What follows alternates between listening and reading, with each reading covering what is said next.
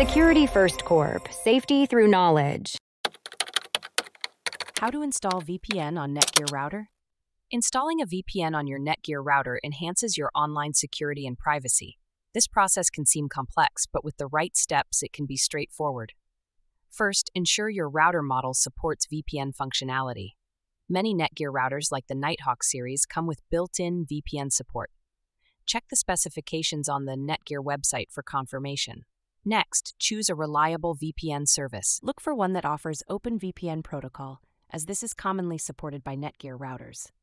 After selecting a provider, sign up for their service and gather your VPN credentials, including server addresses and login details. Access your router's settings by typing its IP address into your web browser.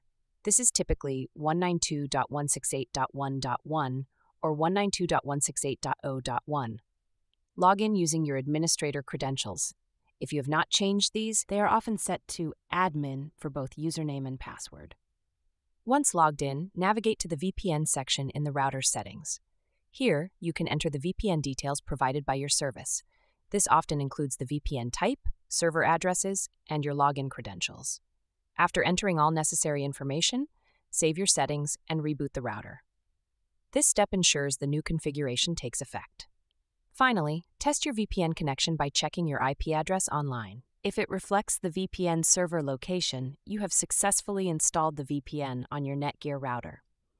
This setup will now encrypt your internet traffic and provide an additional layer of security for all devices connected to your network. Always keep your router firmware updated to maintain security and functionality. Thanks for tuning in to our video. Please like and subscribe and leave a comment below. See you in the next video.